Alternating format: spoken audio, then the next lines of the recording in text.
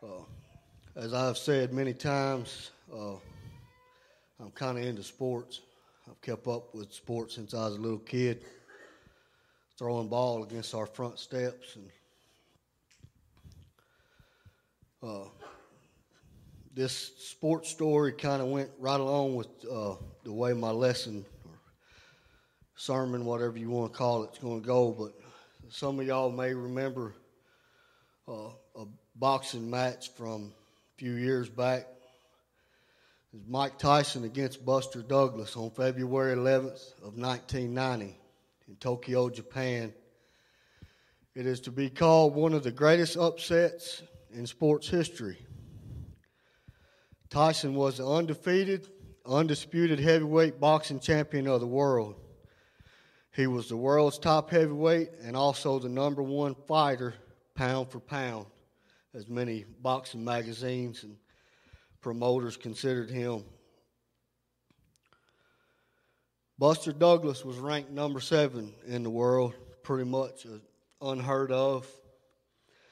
With the mix of professional boxing success, he found his way with a title shot against Mike Tyson in Tokyo, Japan on February 11th of 1990. 23 days prior to this title fight, Douglas's mother, Lula Pearl, passed away. The mother of his son, at this same time, was facing a serious kidney ailment. And the day before the fight, he caught the flu. Some people might say that the odds was against him from the start, going up against remarkably one of the greatest fighters that boxing has ever seen. And to top all that, you lose your mother a few days before that. I don't want to imagine what that's like, but I imagine it was tough. See the mother of your child battling bad ailment. Not only that, to catch the flu the day before. But Douglas made his way into the ring. He defeated Tyson in the 10th round to become the new world champion. With all the setbacks, he went ahead. And this is kind of where my title is going to come from. He went into that ring a nobody and left the world's champion.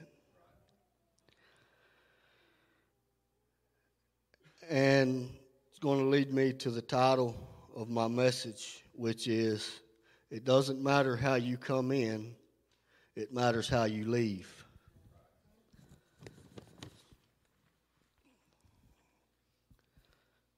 If you'll stand with me, I'm going to read the word now.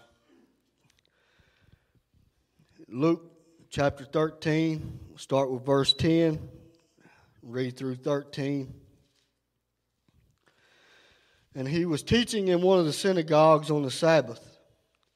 And behold, there was a woman which had a spirit of infirmity 18 years, and was bowed together, and could in no wise lift her up herself. And when Jesus saw her, he called her to him, and said unto her, Woman, thou art loosed from thine infirmity. And he laid his hands on her, and immediately she was made straight, and glorified God. If you will, with me, pray before I get into this, that the Lord have his hand on this tonight. Well, dear Lord, we come to you tonight. We ask you that you will bless us as word as it goes forth. Bless me as I bring it forth. Open the ears to hear it and the hearts to receive it, Lord, so we can draw closer to you and leave here better than what we come in. We ask you this tonight. In Jesus' name we pray. Amen.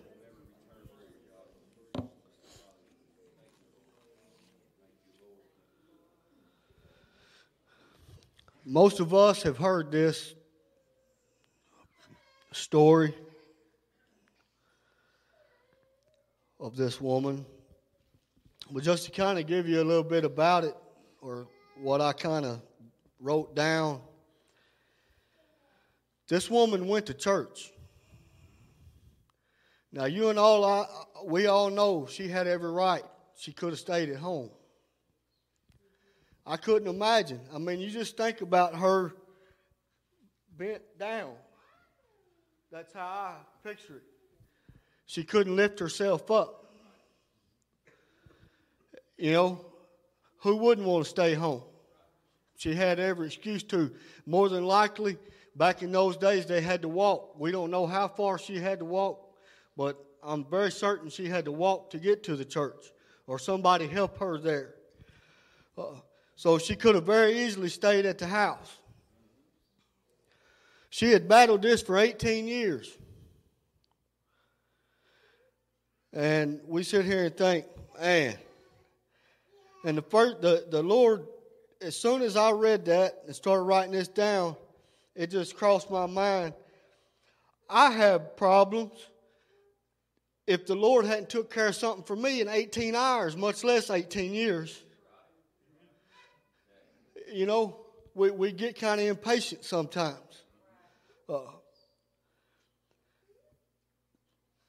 But then the next thing is, when Jesus called her, she went to him.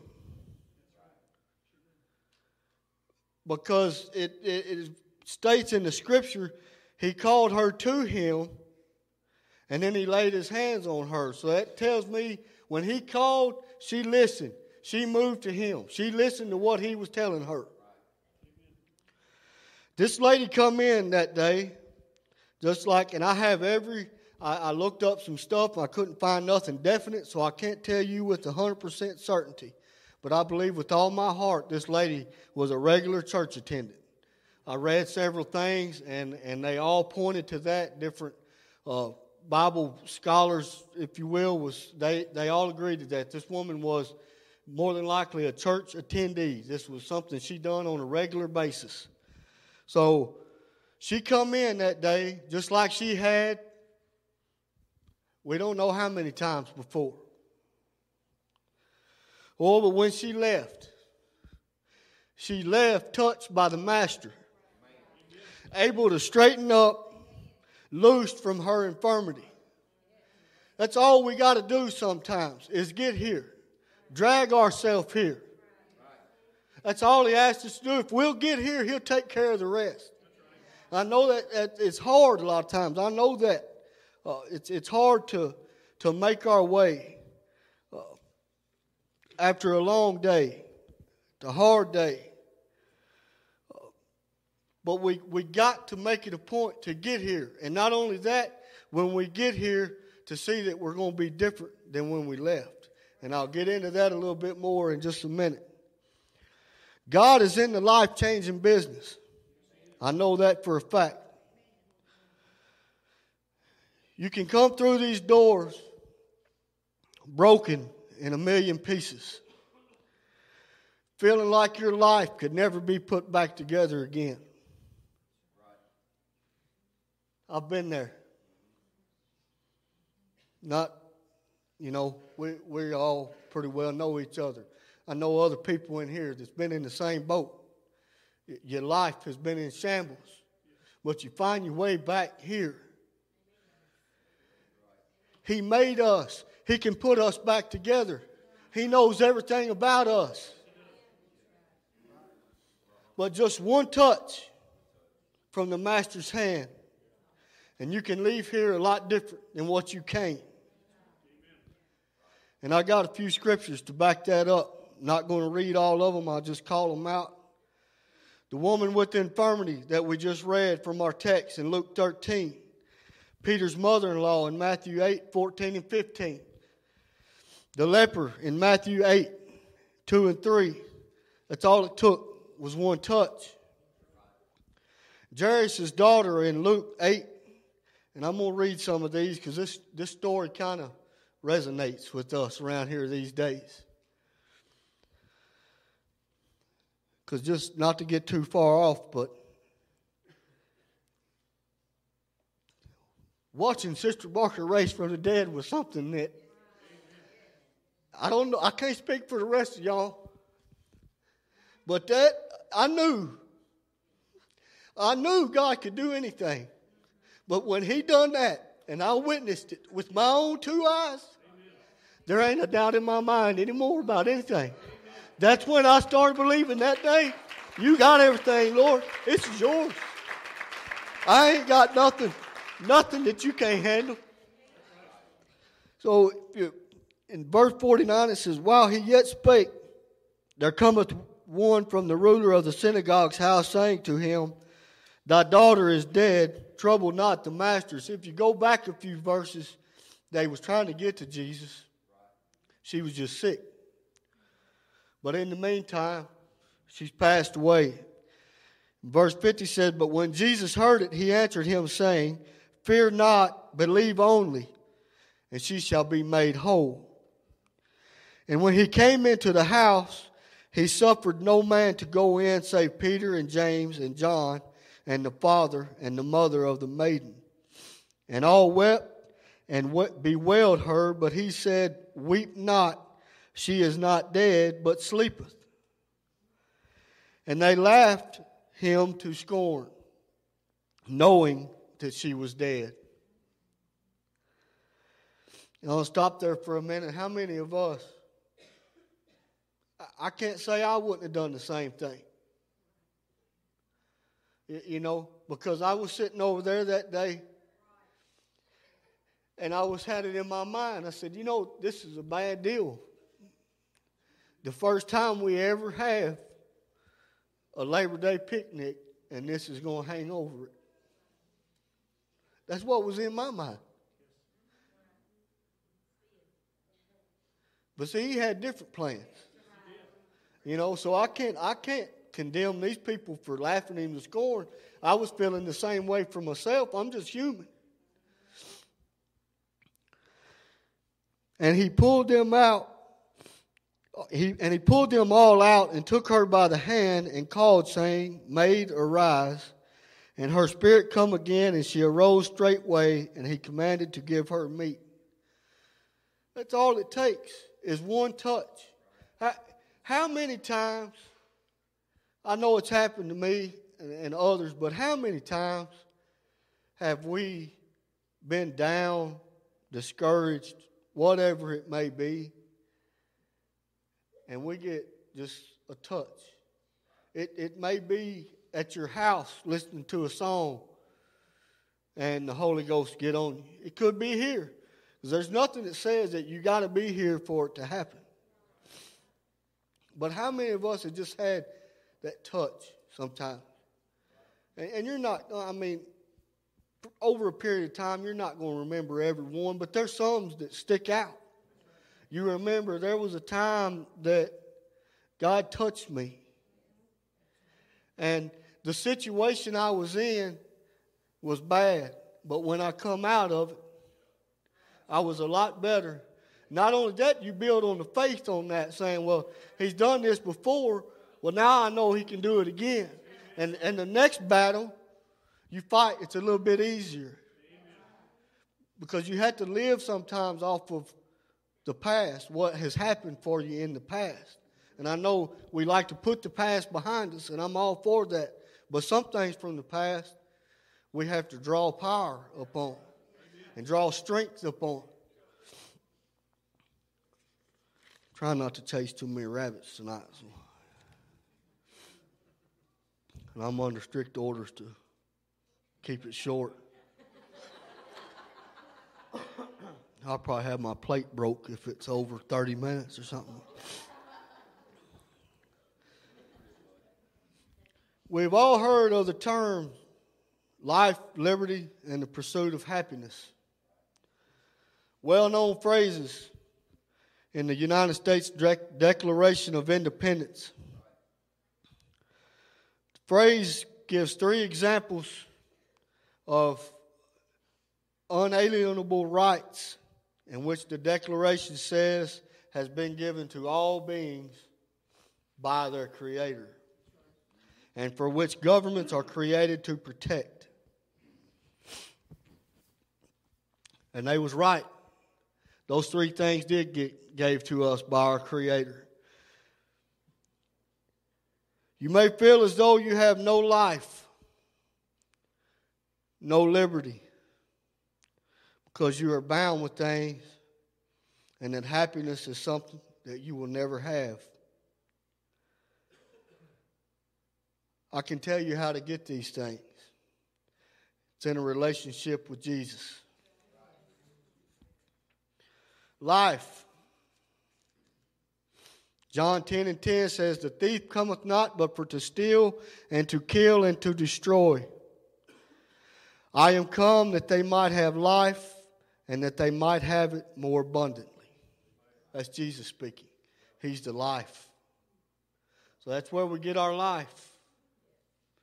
Liberty. John 8:36. If the Son therefore shall make you free, you shall be free indeed.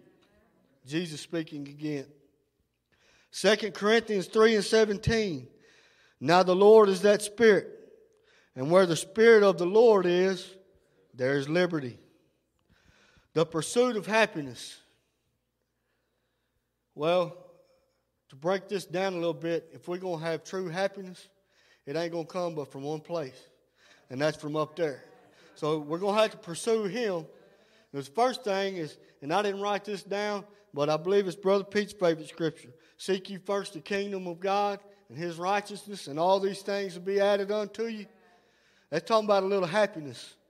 There's a little happiness in there. You put Him first and seek Him, you'll be happy. But for some scriptures and they're based on joy. Romans 15:13. Now the God of hope fill you with all joy and peace in believing, that ye may abound in hope through the power of the Holy Ghost. Romans 14:17. For the kingdom of God is not meat and drink, but righteousness and peace and joy in the Holy Ghost. That's where our joy's at. It's in the Holy Ghost. You know, you get full of the Holy Ghost, you ain't never been happy like you've been happy. Huh? I ain't lying to you. I ain't going to stand up here and lie to you. I ain't that brave. I might fib to you a little bit outside, but I ain't going to do it in here. I'm just teasing. If we're going to have a life full of life, liberty, and happiness, we're going to have to get full of the Holy Ghost. There ain't no way around it. There ain't no ifs, ands, or buts about it. That's the only way it's going to happen. And I know this. I try to find happiness in everything under the sun. It does not work. You can take that to the bank. It does not work. Calm down for a minute.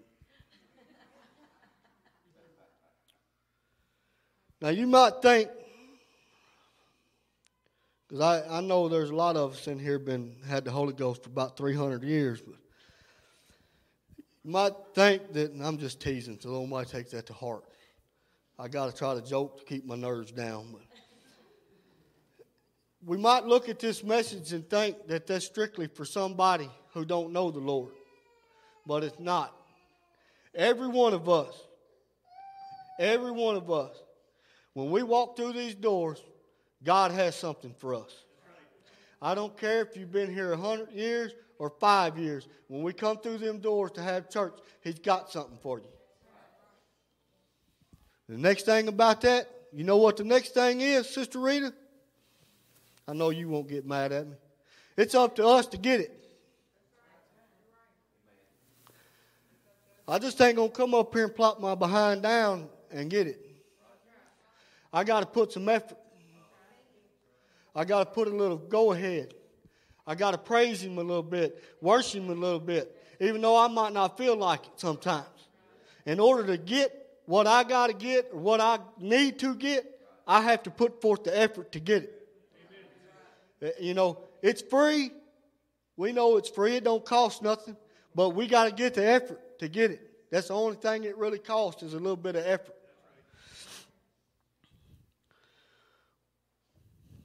It may be a struggle to get it, but we got to fight for it. We got to get it up here, down in our heart. When we come here, we're getting what God has got for us. I'm getting what I need tonight. And when I talk about that, I start thinking about the woman with the issue of blood. She fought. If you read the scripture, she fought through the crowd. You can just imagine a crowd of people thronging Jesus. And she fought through the crowd to get to him. You know what that tells me? She made up her mind. I'm tired of living the way I'm living. I know where the answer is. I know where to get it. And there ain't nobody or nothing going to stand in my way. I'm fighting through everything here, and I'm going to get what I need to get.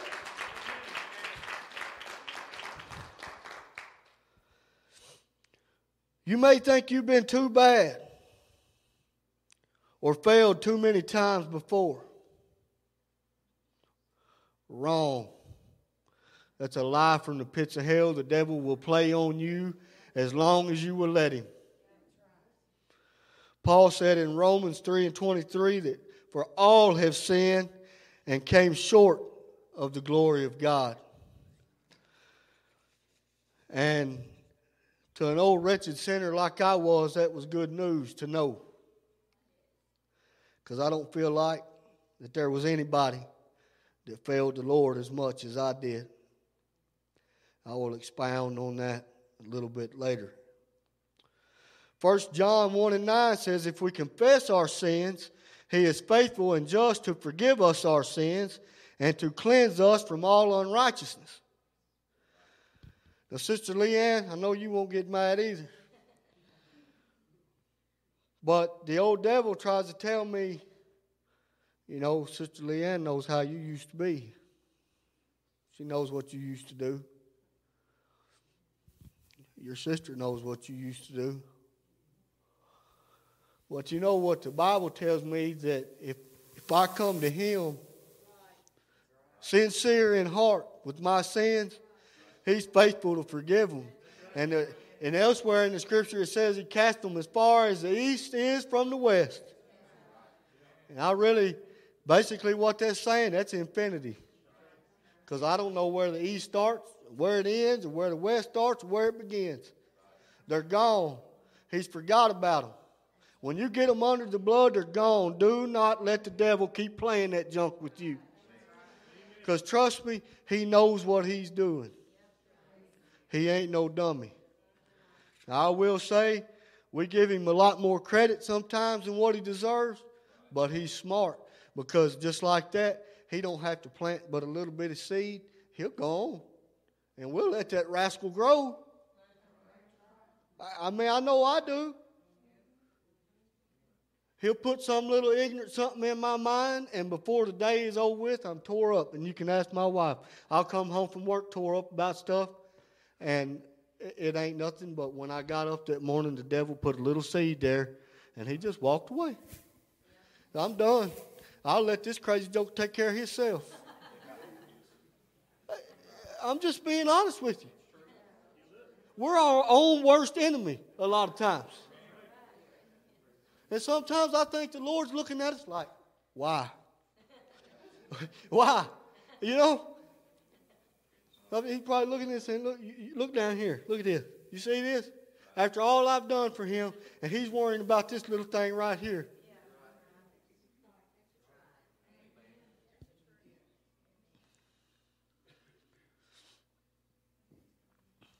I'll try to put that paper up and I wasn't even done.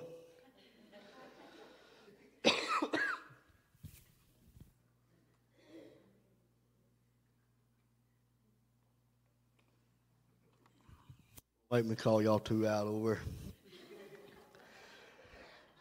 Another thing you might say, or I've said many times, I'm sure others have also, well, you don't know what I've been going through. You don't know what kind of pain and scars I have. You're 100% right. I don't. I ain't got a clue. But I know a fella that can fix you. Ain't no doubt about it. Mark 5, see the story of Legion, and this is another one of them stories that just kind of, it intrigues me. And it says, and they came over unto the other side of the sea, into the country of the Gadarenes.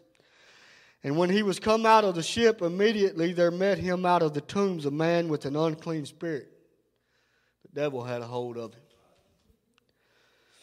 who had his dwelling among the tombs, and no man could bind him, no, not with chains, because that he had been often bound with fetters and chains, and the chains had been plucked asunder by him, and the fetters broke in pieces, neither could any man tame him. And always, night and day, he was in the mountains and in the tombs, crying and cutting himself with stones. But when he saw Jesus afar off, he ran and worshipped him. And I want to talk about this story for just a little bit. You have to imagine the man, I can't even hardly fathom it. Tormented with the devil. That I can picture him. A couple other places in the Bible it says he was naked, sit naked. You just imagine taking rocks or what have you, dragging them, cutting, torment. Every day. Try to bind him with chains. Break them. Possessed to what most of us could probably never imagine being possessed. Miserable life.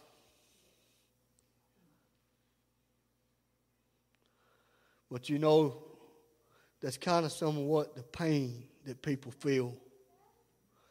That their life is torn. They feel that cutting. Just like you took a knife and cut. The wounds are real.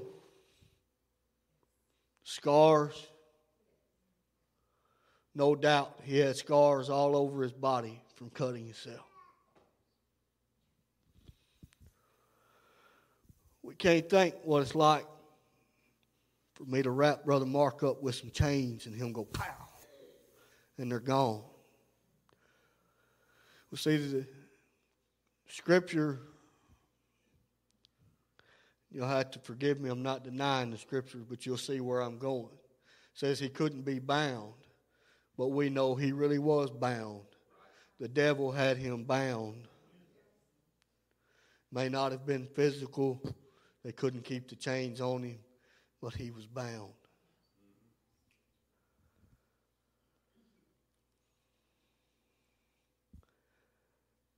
I know people right now that I've watched their life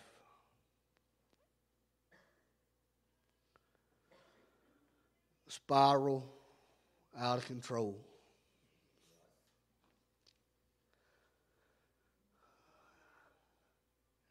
The devil has got there.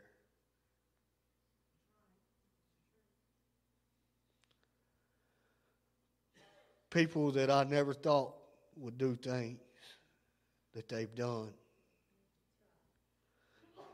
They've done.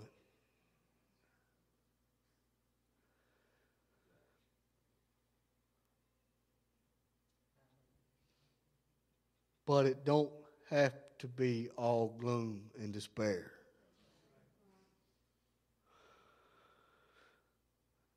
Because there's one thing we can take from this. As I said, when he saw Jesus afar off, he ran and worshipped him. If you read on, Jesus tells the spirits come out of the man, and they suffered him to go into the swine feeding on the hill. And no doubt, if you read on in the Scriptures, no doubt there was people that come to see this man every day. I could just imagine Brother David come by and say, "Come on, Brother Johnny, let's go. I want to show you something." People knew him. They knew what he said up there and done.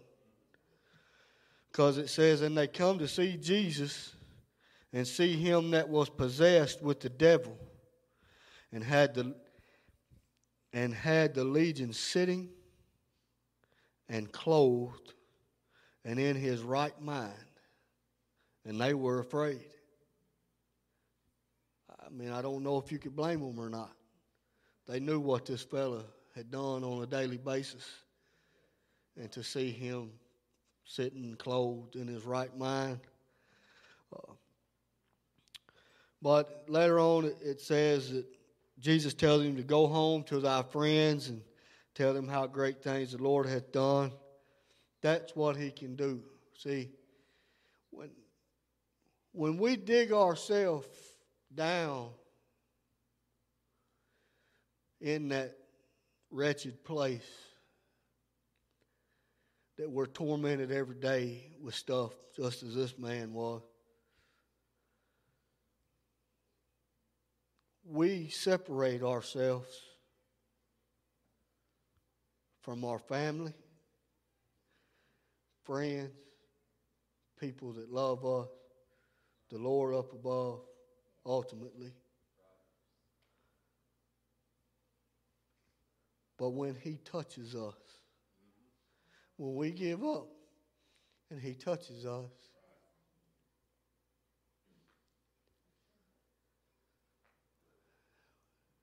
we can start getting them back.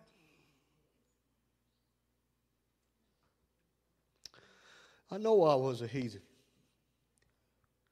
but I'm proud to say I got a better relationship with my family than I've had ever since I've been coming back to church. It's the truth. When I let God take over my life, everything else is right into place.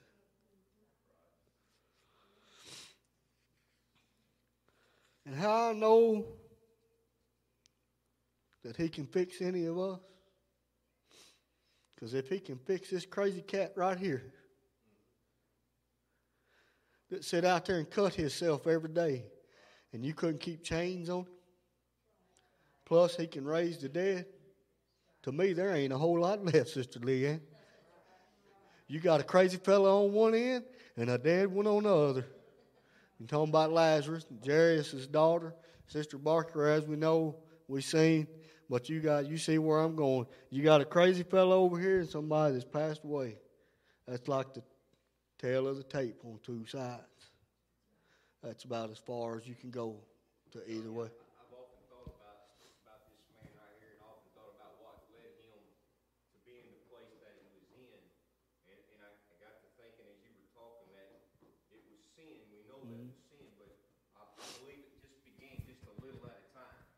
It wasn't something that automatically happened overnight. It's just the little things that come into our lives. We've all allowed it, and it's all happened. It was just little by little, if you will, to get this man to the point where he was at. When you stop and think about our own lives, it could easily be us. Just little by little. Yep. And I'm glad you brought that up, because I'm going to tell you a story, another story. I'm good at telling stories, or I think I am anyway. Some of y'all might disagree, some of you might agree, but I got the mic for right now. So, but I believe you're 100% right, Brother David. There ain't no doubt, because we don't just all of a sudden wake up tomorrow and find ourselves sitting in a bad place like that. It does happen over time. Miss a church service. Miss that one, it gets a little easier to miss the next one. And I'm not trying to pastor, I'm just telling you, from my own personal experience, I done been there. I can tell you for a fact, you miss tonight, you'll start trying to miss Sunday. You miss Sunday and you think, well, man, I'm tired on Sunday night, tired. I didn't go this morning, might as well not go tonight. And before you know it, you ain't been in 2 months. I've been there.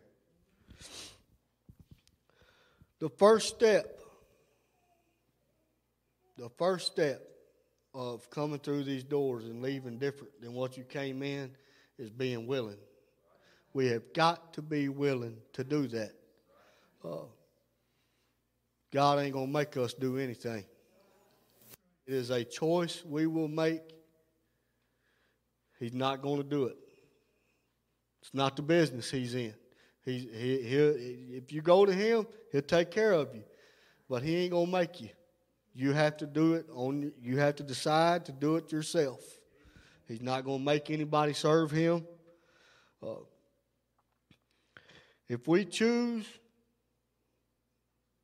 to leave this place different than what we came in, he's going to be right there alongside of us, helping us to do that. And I picked up a couple scriptures out of a couple older Pentecostal heralds. And I don't know how I missed this section in there, but I didn't recognize it. It's called Wisdom from the Pulpit. It's a compilation of quotes that different pastors and stuff have made. But I thought a couple of them was kind of fitting for this tonight. And one of them by Tim Gaddy says, an altar is a place where God and life collide. You see, life is what happens to us out there on a day-to-day basis.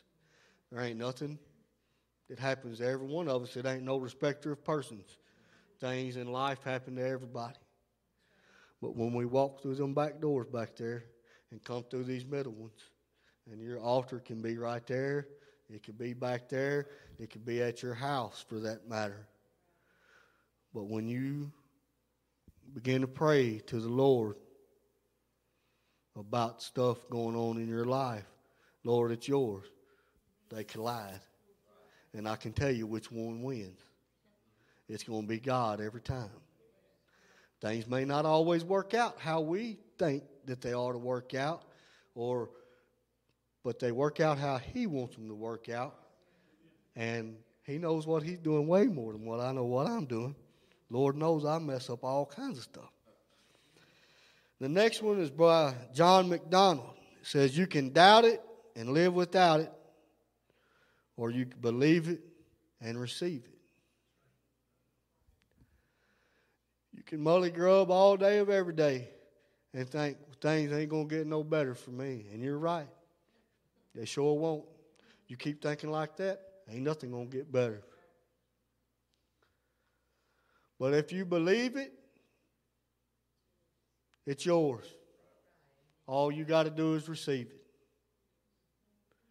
And I firmly believe, as I said earlier, when we come through them doors, He's got something for everybody in this place.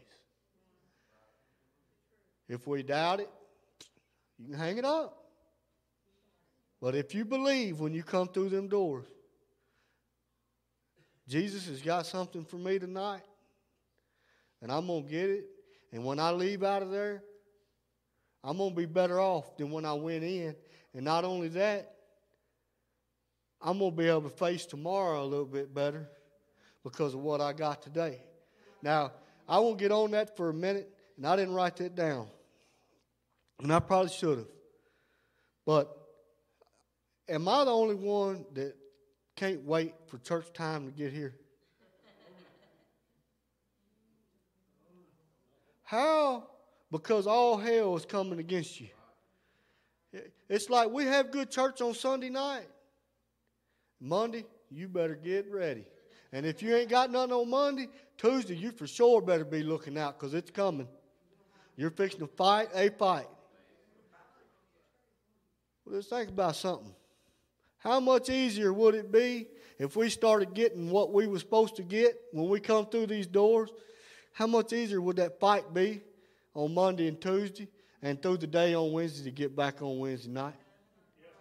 If we filled up when we was here, we'd had a fuel to carry us. I'm as guilty as this as anybody. I start sputtering about Monday afternoon a lot of times. But that's what we got to do. We got to fill up when we're here. You know? And that was the, so to speak, last little bit of out of the Bible I want to go. But I want to tell y'all something. I don't know why. I've never really told this as in depth as what I'm going to tell it.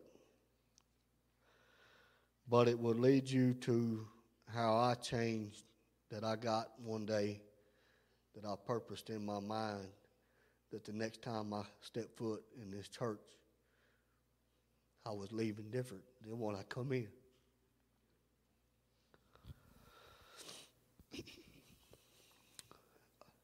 Some of y'all will know some of my story.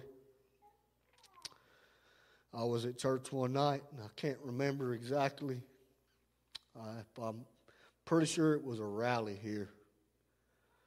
But I was sitting in the middle row. We used to have middle section here for some of y'all that maybe not know that. Pews over here, pews over there. And I was sitting in the middle row about halfway back.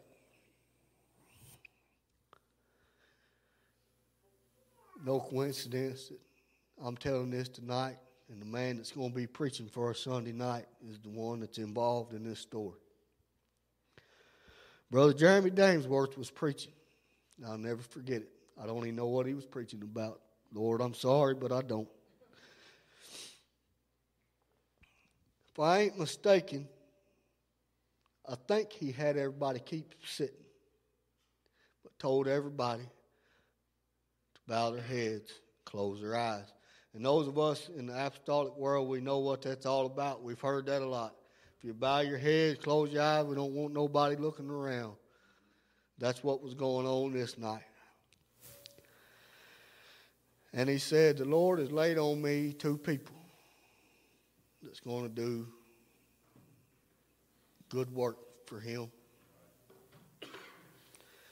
And I'm going to come lay my hands on you. When you do, I want you to stand up. Some of y'all was here. I can still see him right now because I was peeking. You know, some of us peeked.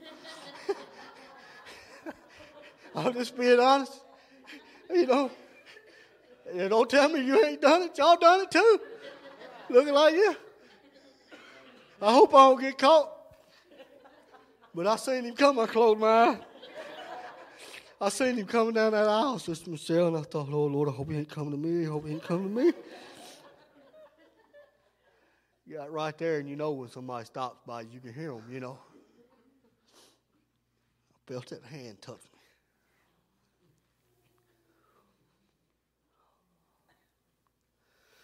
me. Well, I got to stand up. He touched another person. I could call their name. I won't do it. That's not for me to do. That's when the struggle started. I never did say it was easy before that, but that's when the struggle started.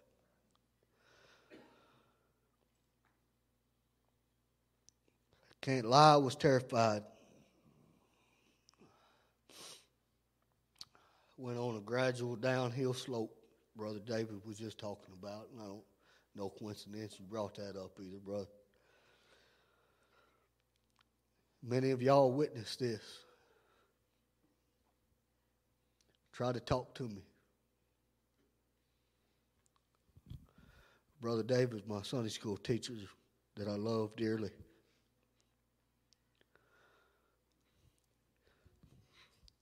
I hold in high regard forever.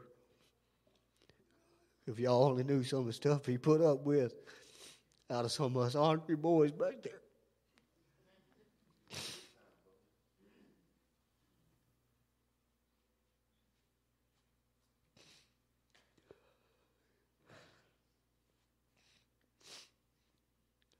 But I walked away with the call of God on my life. And I knew exactly what it was. Because, see, the Lord just don't pop that on you. You kind of start feeling some of that stuff ahead of time. And I kind of been feeling. And that's why I was picking that night. I was pretty sure he was coming right to me.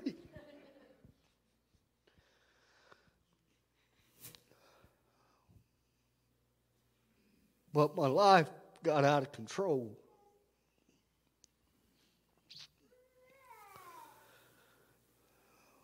Partying.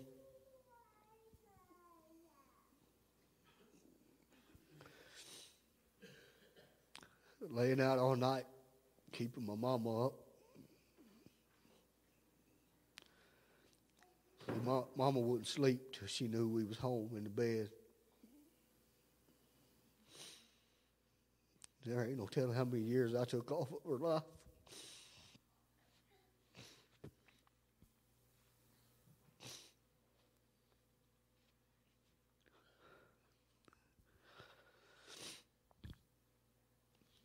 But you know,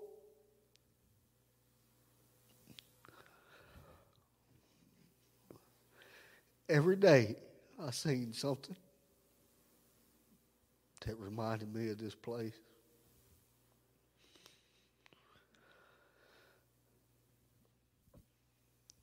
See somebody from the church. It was an everyday deal.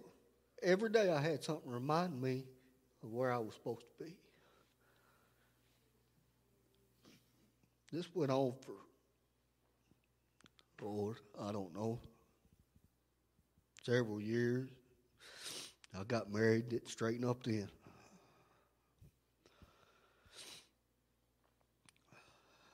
Not to throw my wife under the bus or nothing, but we lived a wild life ourselves even after we was married.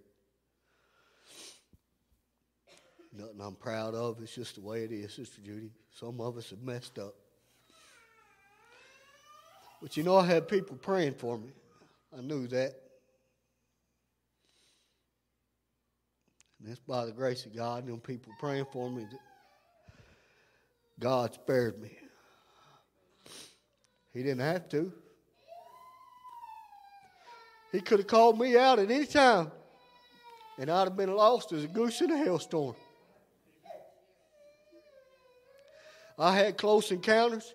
I found my behind floating down the river in a boat one day, barges all around. Nobody would help us. They say you wave a white flag at somebody, they'll come help you. Don't believe that. That ain't the truth. I was waving it at people, and they were just waving back, hollering. I'm like, hey, I need some help over here, you know. Well, found myself in that situation. Make a long story short about that, God will use folks. He sent a man. There was a man that went to prison for murder. Ain't been out of the penitentiary just a couple years. Was coming out from fishing. And there was a man and woman sitting up on top of the levee, an elderly man and woman. You can ask my mom. They had said they seen us. They watched us float from here at Morrison Island, going around Hartman's Island down here. No. There's nothing you can do. You know, we didn't have a paddle, didn't have a life jacket. We're there. Barges everywhere. They was on both sides of us, coming to us, all around. I looked at Scotty. Scotty said, man, well, can you pray? I said, well, yeah, buddy, I've been praying. You know, I tried to jump out of the boat as we went around that island. He said, man, you can't. You'll never make it. And I probably wouldn't have. Anybody that's been around Hartman's Island down there, there's some bad current through there. And I had about 150 yards to try to swim. He said, Johnny, you'll never make it. And I'm not going to watch you drown like that. But there was a man who had been in prison for murder pulled up. He'd been fishing. And this man and lady, if I'm not mistaken, Mom, didn't they say they had been to the police station and said, hey, we just watched the boat go around that island. And they said, well, ma'am, we hate to tell you this, but we can't do anything until we have a missing persons report. If we hear somebody, I mean, I can understand that, because somebody could just go say, hey, we seen a boat float down the river, and they go launch 5 boats in the river and put people's life in danger for no reason. So they need a legitimate. Well, she left mad. And when they got back to the boat ramp, this man was taking the boat out. And she said, I don't know if you'll help them or not, but there's 2 guys floating down a boat. And they just went around that island. And there's barges everywhere. He put his boat back in the water. And I'll never forget seeing that boat coming. And I knew he wasn't coming. First thing I knew, he's coming close enough I can get his attention. Because he's dead on the line for us. He's either going to run over us or he's going to have to swerve to go around us. And if he does that, I'm jumping in with him, Sister Leanne. His boat's moving, mine ain't. Or mine's moving, but going the wrong way, you know. But anyhow, he told us back. And we was at the other boat ramp down here behind the asphalt plant. When we took our boat out of the water, I'll never forget it. We went to pull up on the levee. Now, I've lived here my whole life.